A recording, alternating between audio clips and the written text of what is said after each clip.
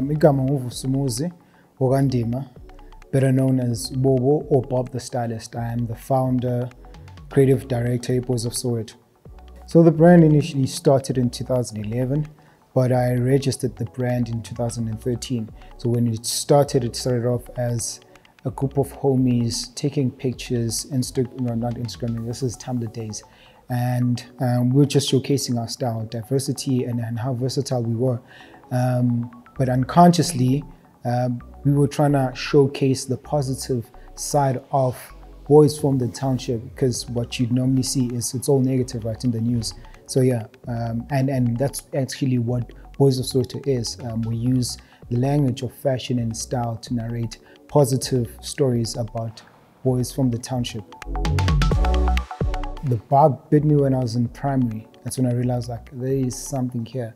And that was purely on the comments that I'll get. Let's say on a Friday, there will be Civis Day, and that's when I'll get to be in my element. You know, and so I kind of identified, which there is a thing, this thing that I like, but it's actually a thing. But I don't know how to then go around it, because at that time I was playing soccer.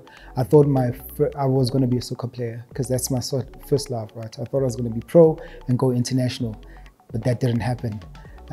So yeah, I realized in primary that there's a thing and I'm going to work on it, you know. And since I said that to myself, the universe kind of conspired in making it into a reality.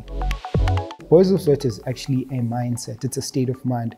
So seeing yourself in an environment, because we're from an environment where it says less about ourselves, right? But seeing the best version of yourself. We target those people because we are that, right? Trying to create this inner world and bringing outside, even though the surrounding says you're not that, right? Because you know who you are.